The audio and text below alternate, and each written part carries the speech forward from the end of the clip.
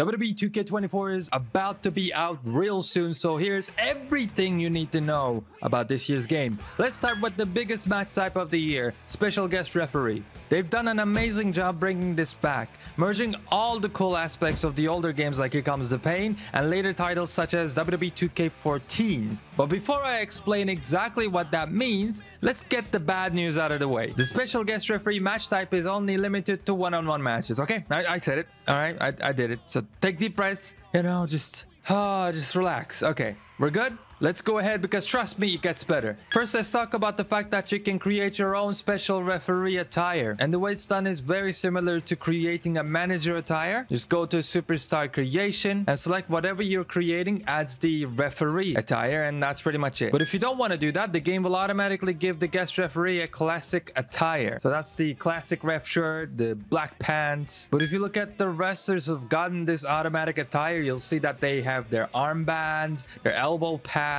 In other words, anything they wear on their arms, they don't get removed, they actually stay, even when they get an automatic referee attire, which is an interesting detail. And if these two options don't suit you, then you can even choose for the special guest referee to use their ring/manager attire too. The special referees will get an entrance as well, even if you choose a manager. Now, I've seen Paul Heyman do a very generic referee entrance, and he looks extremely weird without a suit, I gotta tell you. Anyhow, everything that I've just talked about happens before the match. After the bell rings, however, as the guest referee, you can literally perform every single action an NPC referee can in the game. There is a referee meter on the top left, and it will judge you. It will judge you hard on all your actions, like counting the pins too slow, too fast, or right on time. And it will go up or down based upon your performance. As someone is getting pinned, you can go down and check for the pin, aka get into the position to start counting. Besides the obvious fast count and whatnot, you can mess with one of the wrestlers in the match by calling a rope break at any time they go for a pin or submission, even when there is no rope break. And when a wrestler is in a submission, you can even do a screw job, which is an awesome feature, but you will need a finisher store to be able to call it, so keep that in mind. But again, you have to watch for that bar on the top left, as other things will mess with it too. For example, if someone brings a weapon in the ring in an ODQ match, as the referee, you need to take that weapon from their hands and throw it out of the ring as soon as possible. The game even has these clear indications with exclamation marks to make sure you understand exactly what the current problem is. Again, it could be a weapon left in the ring, it could be a turnbuckle that is left exposed. Of course, if the wrestlers don't let you take the weapon from them and hit you or the other participant in the match, or do any other illegal activity, you can go right ahead and disqualify them. If they go on the top rope, you can warn them to come back down. If they go outside, you can start counting. And while counting, you can do the animation where the ref goes in between the top and the middle rope to signal the wrestlers to come back in. And of course, you have the good old, hey, no, don't go out there animation as you're seeing right now. I'm sure you've seen this one a ton of times. But man, all this to say, being a referee is not too easy, is it? Well, this could get even more difficult because managers. You'll have to watch for their antics too. And hey, if there's someone who you particularly dislike, you can kick them off the match at any time. You don't have to wait till the managers mess with you. You know what? As a referee, you have the power to do that. Or here's the best option. If you're sick of it all, you can just switch to wrestler mode, because there are two modes in this match type for the special guest referee. The first is the referee mode, of course, where you can do everything that I just mentioned. But with just the press of a button, you can switch to the wrestler mode, which will basically turn your control scheme to the normal one. And you can do all your moves, all your finishers, and just go create an insane amount of chaos. Speaking of finishers, one of the questions I had was, wait, as a special guest referee, how do you get these finishers, these signatures built up? And before getting to the next fact, I gotta give a shout out to Assemble specifically, as he's the one who told me about this. In 2K24, there's a new way to get momentum as a referee. The better and the more fair you are at your job as a referee, the more your momentum bar will start to fill up. So if you count the pins properly, if you check the submissions properly, that's gonna translate into a finisher. But man, if you don't want to be fair, if you just want to cause chaos And if you ignore your duties as a referee far too much, the bar on the top left that I talked about, it will empty out and a new referee will start making their way to the ring. While that's happening, you still have a chance to do anything you want, including counting the pin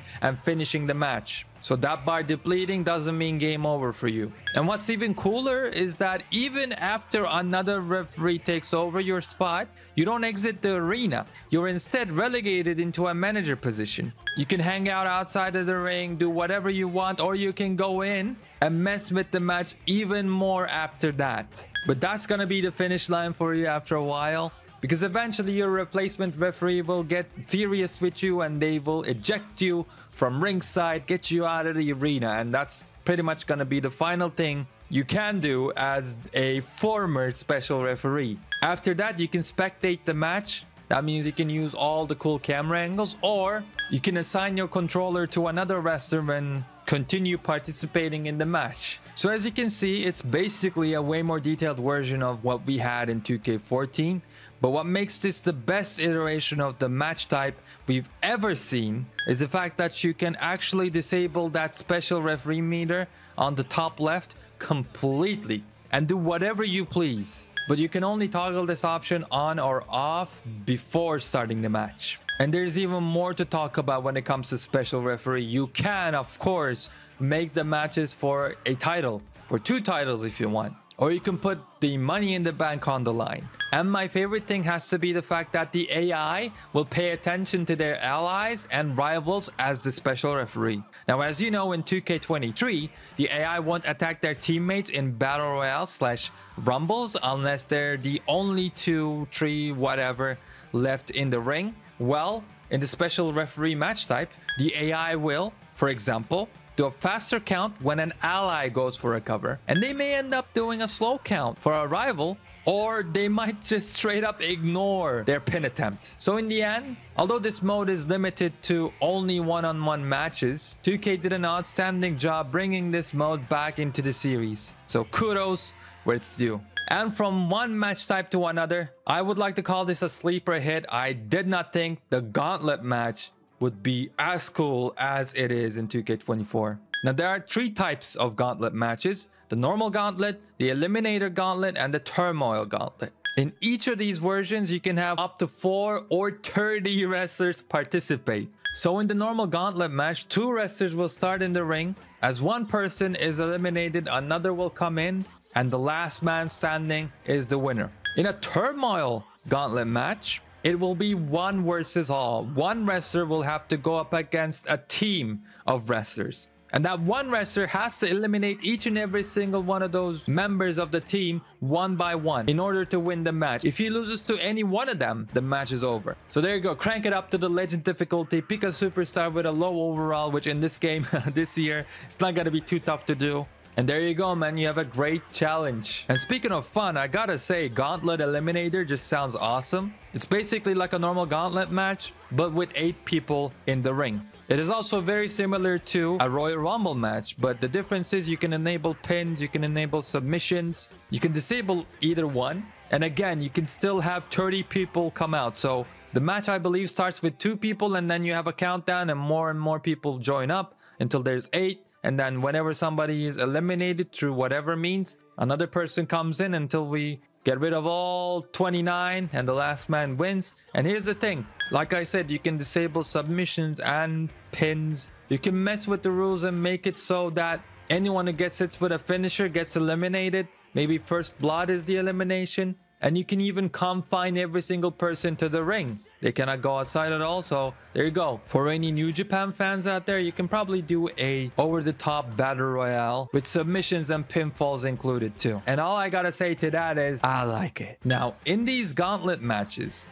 as a new wrestler make their entrance after an elimination, they simply appear at the top of the stage and they don't come to ringside through the gorilla position. And they usually just walk to the ring. Now, in a normal or an eliminator gauntlet, your star, after pinning or submitting somebody, they'll celebrate, do a little animation. So you'll have to stay in the ring until the other person gets in there and then you can start fighting. But if it's an eliminator gauntlet, there's 8 people, there's chaos. You can go ahead while the new wrestler is walking into the ring, you can just interrupt their entrance and start punching them, hitting them. But yeah, in the other two versions, your wrestler will just like taunt and wait for the other person to come into the ring. So that's how the entrances are handled after an elimination. But what about the people who need to walk backstage? Well, what happens to them is that they slowly walk to the Titantron and then they go to the left or to the right. They usually end up going through the Titantron, like literally just going in instead of taking the actual exit. But it's cool because they disappear from our view and then they kind of like vanish. Whereas in the Royal Rumble matches, for example, they do the same walk, the exact same animation, right up to the Titantron. And once they get to the top of the stage, they just disappear, as we can still see them. So we can see them vanish perfectly. I don't know why they didn't do the same thing in the Rumbles where, yeah, the wrestlers just go to the Titantron and then they vanish, right? I would assume it'd just be copy-paste. It wouldn't be too difficult. But hey, that's a question for another day. Now let's get to the next match type. As you know, the casket match returns and it looks quite similar to the ambulance match. And the biggest thing about this match type you need to know is that there are a decent number of ways you can engage with the casket. When you're inside the ring, for example, you can hammer whip someone towards it and they'll take a huge Shawn Michaels-esque bump to the outside when the casket is closed. You can open the casket when you're walking on the apron or by getting out of the ring and going to either the top or the bottom side of it. Once the casket is open, if you hammer whip someone from the ring again, they will of course bump right into the casket. You can go ahead and close the lid from there. Now, other ways of getting them into that casket include doing a carry move over the ropes. From my observations though, that only has one animation and it's the one you're seeing right now. You can strike/grapple someone standing on the apron and cause them to fall in there while you're inside of the ring yourself. If both of you are standing on the apron, you can strike your opponent to cause them to fall in the casket as well. And if you're the one that's on the apron and your opponent's inside the ring, you can grapple them to do a DDT. I've heard people say that there's a suplex animation as well, where you will obviously put your opponent in the casket that way. Or you can let the opponent do all the work, stand on the apron yourself, and wait for them to rush towards you for a grapple or a strike. As you hit them with a reversal, and bam, you can just watch them fall right in as you get out of the way to the casket. From outside the ring, with the carry system, you can powerbomb or use an AA to dunk people in there as well. The carry system also lets you powerbomb people on the casket when the door is closed. And again, with the carry system, if you approach the casket from the up or the bottom side, you can do a snake eyes animation on there. Oh, and don't forget about the fact that you can either strip people to the sides of the casket too. And you can do a grappling attack if you want, where your wrestler will smash the opponent's head onto the casket instead of just throwing them in. Again, very much like the ambulance match. Of course, there are a lot of ways the wrestlers will maneuver over or near the casket while getting in and out of the ring themselves. So 2K was definitely not lazy when it comes to animating all of that. Once someone is in the casket and you're trying to shut that door down, you're gonna need to deal with the same minigame that you have for the ambulance match and every single one of the submissions in the entire game. Of course, I'm talking about the ever-persistent button mashing minigame. And sadly, you cannot dive onto your opponents if they're laying in the casket from anywhere. As you can see here, when you try to do it from the top rope, your wrestler just sort of goes, I don't get paid enough for that, and they refuse to do it. So that was all you needed to know about the match types. Let's go ahead and talk about some more general facts now. The action figure Cody Rhodes. Yes, there is an action figure of Cody Rhodes, by the way, in the game, just like how we had John Cena last year. Well, that figure can bleed, technically. He will even have splatters on the ground, but the blood does not show up on his model. In my last facts video, I mentioned the renewed rope bounce animations for all wrestlers. I noticed there are superstar specific ones too. For example, Rey Mysterio bounces from the second rope as he does in real life, which is a great touch by 2K. We finally got to see the Fireball, which is one of the 6 new paybacks this year. Here's how it looks like. It also leaves burn marks on the face of the wrestlers unfortunate enough to be at the receiving end of this payback. In the same vein, the Poison Mist for Shinsuke has a red color instead of green. I know it's a simple color change, but it makes a big difference if you're a fan of Shinsuke especially. And let me tell you, Shinsuke has been updated a lot this year. We're talking new hair, new beard, new attire, and probably some more that I'm missing. Moreover, some of the other wrestlers have the mist payback too, and they can have the mist in different colors. It doesn't have to be red. Now, although some people say it's not enough, and I hear you, believe me, I do, 2K24 boasts the biggest NXT roster to date, with tons of NXT wrestlers already in the base game, and then even more incoming like Lyra Valkyrie with the Season Pass. Now, I'm sure you've all heard about it, so I'm gonna keep it short. This year, we have an awesome Season Pass that includes wrestlers and managers like CM Punk. And it's coming out a month after the game releases, by the way. Jade Cargill. Well, she's gonna take a little longer. In fact, we're talking about September. That's right. Jade Cargill and a whole bunch of other wrestlers will be released in September. But you got Lex Luger, Mr. Perfect, Lyra Valkyrie. I think that's how you actually say her name. And even people like Great Muta. So lots of wrestlers, great range, though we're not going to be talking about the Pat McAfee pack. All right, we're not going to do it. Moving on, we have the entirety of the roster, well, except one name, and their attributes revealed. And the disrespect 2K has shown this year has gotten me mad, probably gotten you mad, all the other fans and the wrestlers themselves as well. They said in the last game, man, everybody was at a 90. Now in this one, we wanted to make it so if you're 90 or if you have an attribute over 90, it should mean something. And that's why you're seeing all these low ratings this year. But that's still not a good excuse for some of the ratings, like, for example, Kurt Angle at an 89. Kurt Angle at an 89. And believe me, ladies and gentlemen, the list goes on and on. And guess what? Attributes may matter more than ever, because now if a wrestler has less than 85 attribute points, they will not be able to use resiliency as a payback. Okay, so speaking of not being able to use things, remember how I just mentioned that we got nearly all of the roster revealed? Well, there's one name that's missing, and we're talking about the Beast Incarnate Brock Lesnar. It is not confirmed 100% as of yet, but it's looking more and more like we're gonna have Brock Lesnar in the showcase mode, maybe potentially for a storyline or two in My Rise mode. We're gonna play against him, maybe even play as him in the showcase, but that's gonna be it.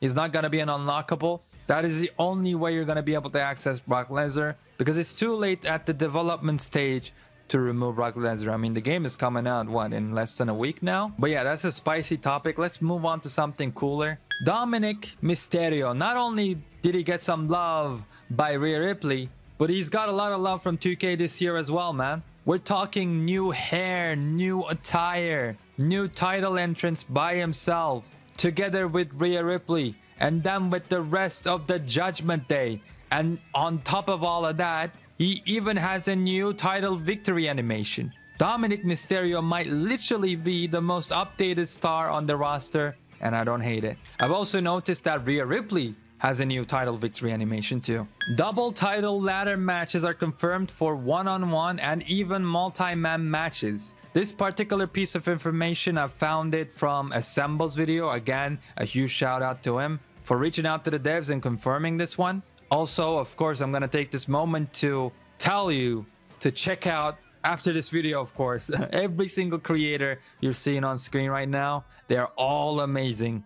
And I can't thank them enough for providing us with such awesome footage, content, and knowledge, man. You guys rock. Now, moving on to tag team matches. Here's something that makes me smile, because they're gonna be a lot less annoying this year. First of all, you can give commands to your AI partners using the D-pad, while you yourself are the legal partner. These commands go as follows. Remove the turnbuckle. Set up a table. Pass a weapon. Attack the opposing team's illegal partner. And this reminds me of what we had in Here Comes the Pain, where if you taunted in the ring, your tag partner would get in there and start causing some mayhem. So again, they brought something that's old back to the fold, but they made it gold. There you go. There's a couple of rhymes for you. The second change now I want to touch on is called the illegal tag partner debuff. And I think it's amazing, because with this debuff, any of the tag partners, if they get in the ring and leave once, they won't be able to come back until they get tagged in the match and become legal. That's when this debuff is going to reset. So this means that they're not going to be able to get in there every single time you go for a pin or for a submission. No, they only get one shot, and this will heavily reduce the AI just getting in there for every single pin and making these matches tedious to play. And if you allow simulating matches, I mean, AI versus AI tag team matches were a no-go for so many years. Now, it might actually be fun to simulate them because, hey, they're not gonna go on for 2 hours. And when I say 2 hours, by the way, I'm not exaggerating. If you know, you know. If you know, you know. Oh my god. Lita finally got fixed. I can't believe my eyes. End of an era, ladies and gentlemen. End of an era. And it is finally confirmed that we have 3 in-ring announcers now in the game. We're talking Samantha Irvin, Alicia Taylor, and Mike Rome. Unfortunate part is that they're locked to specific arenas. So for example, Alicia Taylor will only be available in NXT arenas. Here's another small detail that really matters. Samantha does the Chelsea green thing. And from Victoria, British Columbia, Canada, Chelsea Green! Let's go. Thanks to the showcase mode, we will have the 2015 versions of both Roman Reigns and Seth Rollins. I'm especially happy that we get 2015 Seth Rollins because, I mean, let's be honest. That was his prime, man. That was his prime. This screenshot heavily implies, and I say implies because 2K themselves haven't come out and 100% confirmed that this is the case, but it implies that the attires you unlock in my faction can be used in all other modes too. We have the return of flash photography, as if we're back in the early 2000s. I mean, it's not really realistic, we don't see it nowadays, but man, it takes me back. So you know what, I like it. But let me know what you think. We have all 4 faces of Mick Foley, these being Dude Love, Mankind, Cactus Jack, and Mick Foley himself as a manager. All finisher animations can be set up as a super finish. You just need to press one button to enable or disable if that was going to be a super finish or not. You can use Slim Jims as a weapon. They work just like the candlesticks do. The same exact thing goes for guitars, except they break in spectacular fashion after one hit. The mic and Zelina's slippers share the same animation set. I believe you can add the soda cans into that conversation as well. There are 3 new double title entrances, rounding up to a 4. Because in 2K23 we only had 1. You can also now choose your double championship victory animation this year, and there are 7 options. One of those 7 options, number 7 specifically, is Daniel Bryan's double title victory animation from WrestleMania 30. They probably had this entrance in the vault and said, let's just bring it back. Kind of crazy to see. We learned of more wrestlers that can pull down their straps, but again, only a select few wrestlers can do this, as far as we know. And Brian Williams did confirm that we cannot give this to our created wrestlers. The evening/night arenas are back. There seem to be 1 or 2 WrestleMania arenas that will have these versions. I forgot this here, but I'm gonna read it anyways. You can use any wrestler, manager as special referee, or even choose the official refs in the game if you'd like and play as them. Yeah, this should have been in the beginning of the video. Oopsie.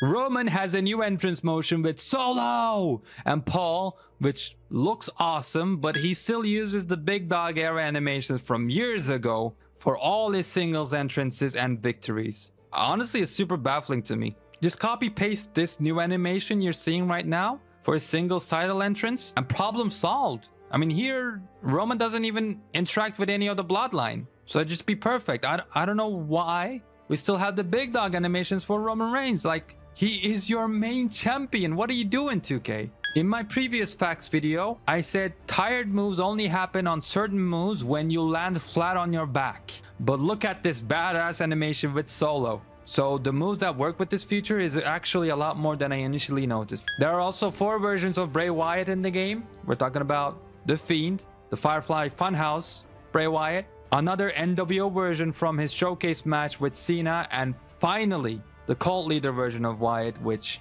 is definitely my favorite. Now let's talk about My Rise a little bit, only a little bit, because gameplay wise, it looks almost 100% the same. But the male storyline starts big. Our character's voice acting seem really bad though, I'm not gonna lie. Other than that, at least the story, like I said, looks promising. The bump makes its debut in the series, and it's actually a pretty awesome touch. Looks really well done, and it's used as a narrative tool to summarize what's going on with our wrestlers in the storylines of My Rise. Cathy Kelly also made it into the game. That's interesting. Maybe she plays a part in My Rise as well. There's a couple of new titles for My Rise, and judging by their look and their name, we could be having another time jump situation in the story like we did back in 2K20, or I don't know, maybe an alternate universe. We'll see soon. We do know, however, one of the titles is related to the beginning of the women's My Rise. The objectives during the matches are usually not too specific. It tells you to damage someone for a certain amount, and then it leads into a cutscene after you're done. This cutscene is of course completely in-game. They really should have used this exact same method for Showcase 2, but hey, that's another topic. And that's gonna be it for My Rise, because anything else I'll say will be spoilers, and I want you to go into this mode as fresh as you can possibly be. Create a Superstar mode now has a quick save feature which lets you save at any point of your creation. So if the game crashes or you make a big mistake or whatever, you won't need to start from the very beginning. That is huge. There are many new hairstyles added to the creation suit this year, and they're mostly from wrestlers who were already in the game, like Alexa, Io Sky. We can go on and on with these. They did this last year too, and don't worry, for the male wrestlers as well. And I think it's great because the hair models that come from this look so high quality. They look great, so I love to see it. Also, I'm sure you already noticed, but the background you see in the Superstar creation suit is changed to an empty arena with your wrestlers standing in the ring. The best part is that everything is kind of dark, meaning your eyes won't melt off looking at a bright screen as you're working away at your creation for hours upon hours. Unfortunately, the same 100 wrestlers and 1000 logo limit returns. This is bad news, especially because shout out to Dre41 Gaming. I learned that the 1000 logo limit is actually worse than it sounds. If you have really high quality logos, you don't even need to hit 1000 before the game caps your limit. So what in the blue hell, you know, you could have like 800 logos with their super high quality, a bunch of megabytes, and the game says, you know what, I know you didn't hit 1000 logos, but you're done already. So I definitely understood why people always complained about this 1000 logo situation. And now I see it's even worse, like so much worse than I ever thought it was. That's why they definitely have to get on this and fix it as soon as possible. You can put championships on the line for Royal Rumble matches once again. And yes, you can also do double bout matches. The crowd has some new call outs during entrances. Like here in this entrance, for some reason they're roasting the hell out of Bayley. The WrestleMania 39 arena is very cool looking, but the Titantrons are all messed up. As you can see, they're not lined up at all. And because of the taller rampway, sometimes the camera angles in entrances can get messed up. So these are two other things that 2K definitely needs to fix up. It's not all bad, however.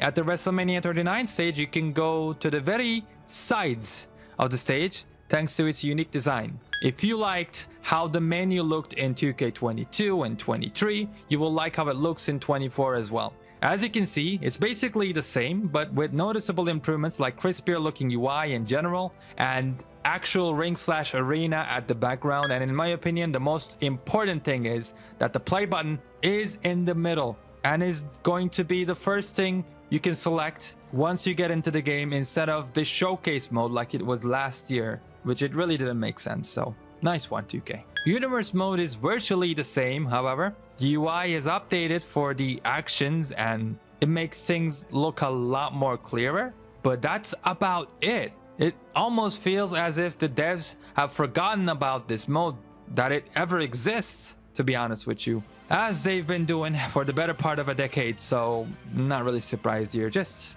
disappointed. My GM has a bit more meat on its bones though. We have 4 new GMs: Teddy Long, Paul Heyman, William Regal, Ted DiBiase for the mode now available. You can train wrestlers now as well. For example, if there's a wrestler you like and you want to invest in them, this will help you do that. In fact, you can even change their class. So you should have no obstacles in creating a new star or even just improving the compatibility of your roster. And last but not least, all of the new match types that are available in 2K24 are also available for use in MyGM and universe mode as well. And there you have it, folks. This was quite possibly everything you needed to know about WWE 2K24. Or wait, was it? Because there's a ton more that I didn't touch on in this video. So you gotta check out these two other videos that you're seeing on screen right now, which combined make over 135 more facts you need to know about 2K24. All I gotta say is enjoy, and I'm getting out of here.